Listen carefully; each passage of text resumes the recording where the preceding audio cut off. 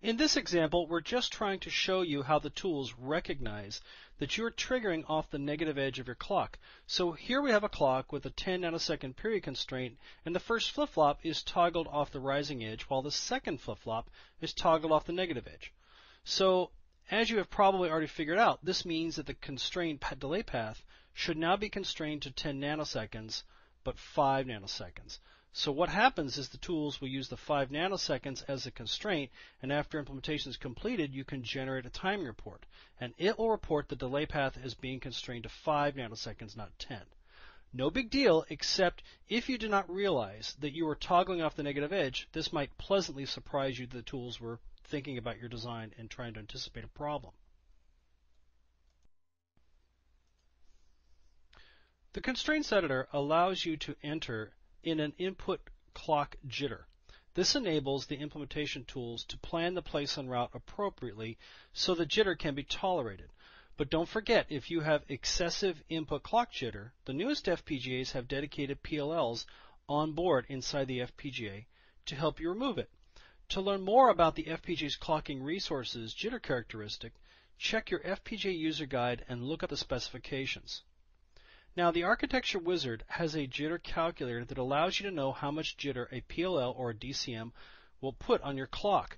This value should then be placed on the clock when you make your period constraint. As you know, this clock uncertainty is automatically subtracted from the period constraint setup paths. The clock uncertainty is automatically added to the period constraint's hold paths.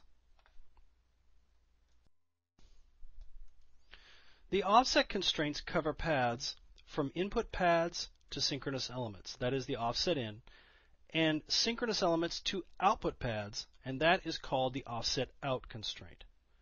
Just as with the period constraint, the global offset constraints are associated with the clock net, which automatically groups the synchronous elements that will be considered as path endpoints. So in this example, we have one clock signal.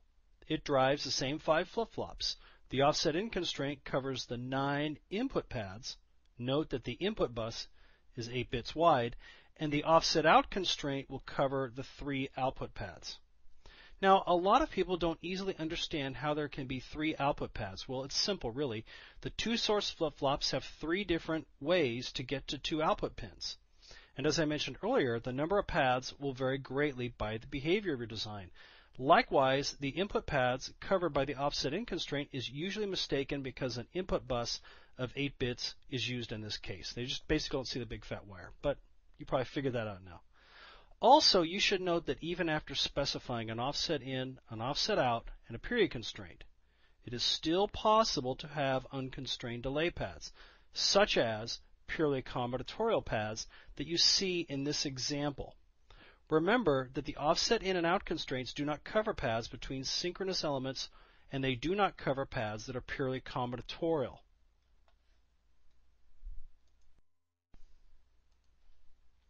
This example shows how the tools use the clock distribution delay to calculate the effective offset in and offset out delay.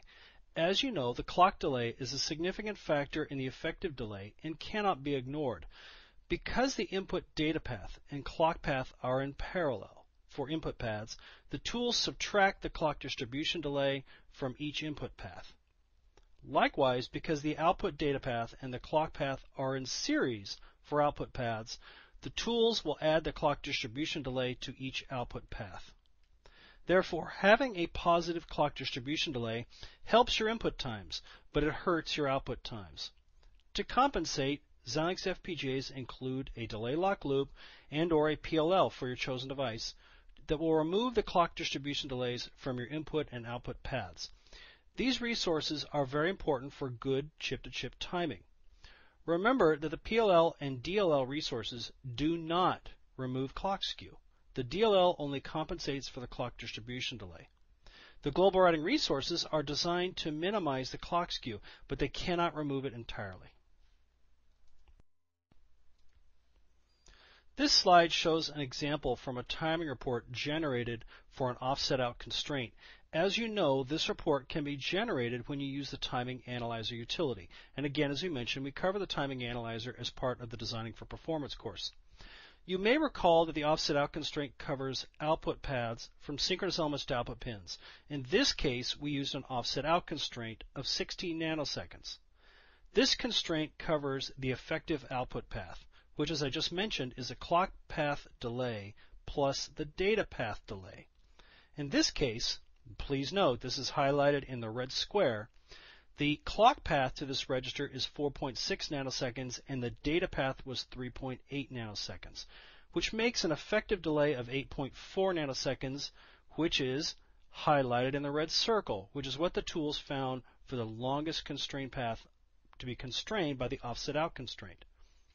So this is verification to you that the implementation tools automatically account for the clock distribution delay for each data path.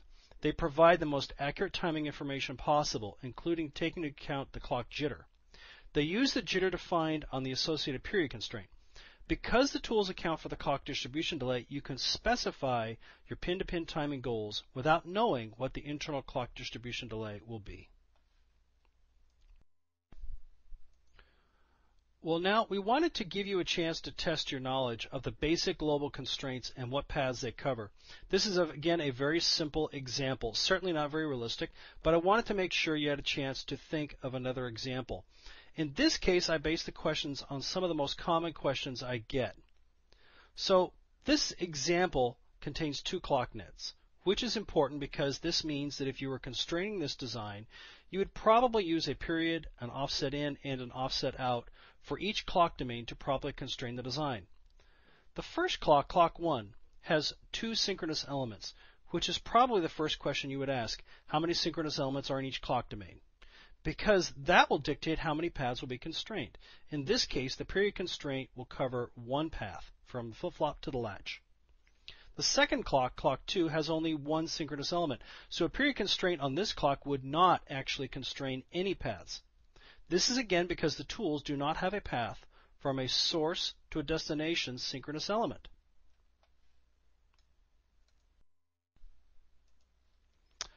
Now we want to introduce you to the Xilinx Constraints Editor so you can get an idea about how you're going to be making your global timing constraints on your design. To start the Constraints Editor, double-click the Create Timing Constraints button in the Processes window of the ISE software. If you don't see this button, expand the User Constraints button to then see the Create Timing Constraints button.